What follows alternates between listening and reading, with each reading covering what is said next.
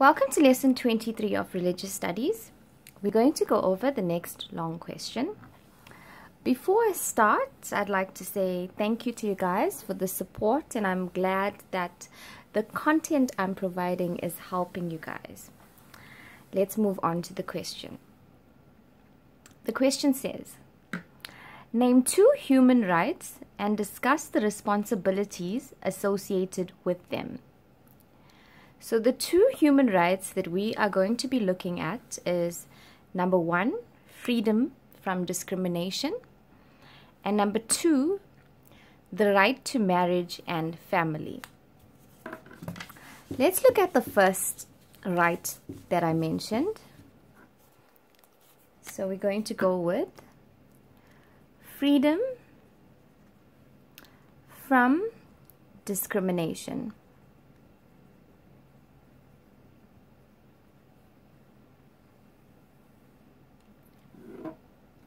So the question says, discuss the responsibilities associated with them. In terms of this right, you have the responsibility to uphold this right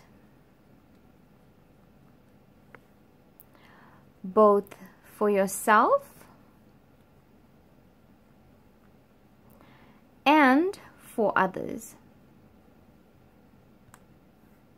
So just like how you do not want someone to discriminate against you, you must not discriminate against other people as well. And then we have, you must not discriminate against others on the basis of race, color, sex, language, or political opinion. Okay, so those are the responsibilities of that right. Let's move along. So we've got the second right,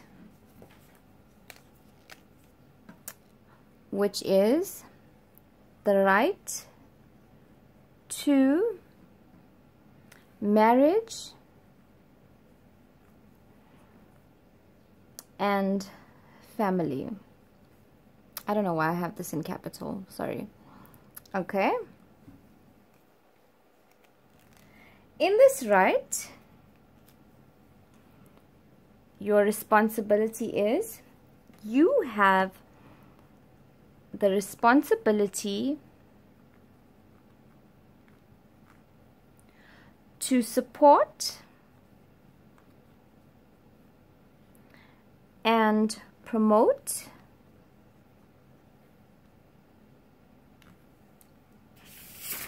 family life, especially your own. Okay, you have the responsibility